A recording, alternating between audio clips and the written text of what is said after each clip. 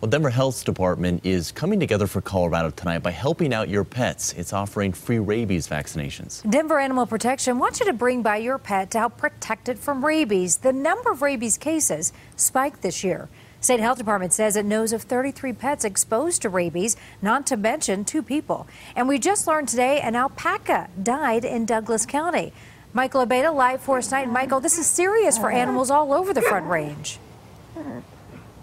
Yeah, it's not just in the city. Getting your pets vaccinated can be a pain and it could be expensive, but if you're like me and you love your pets, if they got sick, it would be devastating. That's why the Denver Animal Shelter is giving away rabies vaccinations for free. Joriana Hughes is a dog lover, especially when it comes to her own dogs, Storm and Cruz. She'll tell you taking care of them can add up fast. We had to come to get them registered. It's like a $15 fee. Then on top of it, you have to have their rabies done. So we were looking at least a couple $100. That's why they came down to the Denver Animal Shelter Thursday to get their free rabies shots. The shelter is giving them out because they know this is the time of year pets can come in contact with animals who have rabies. Rabies, if not treated, is almost 100% fatal.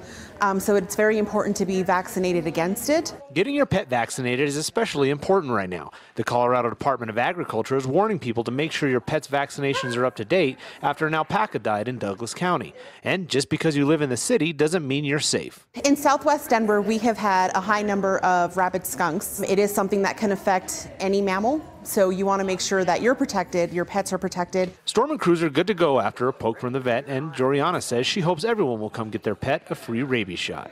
Just to know that they're safe, know that there's not going to be any issues, with rabies or anything like that in the neighborhood. It's awesome.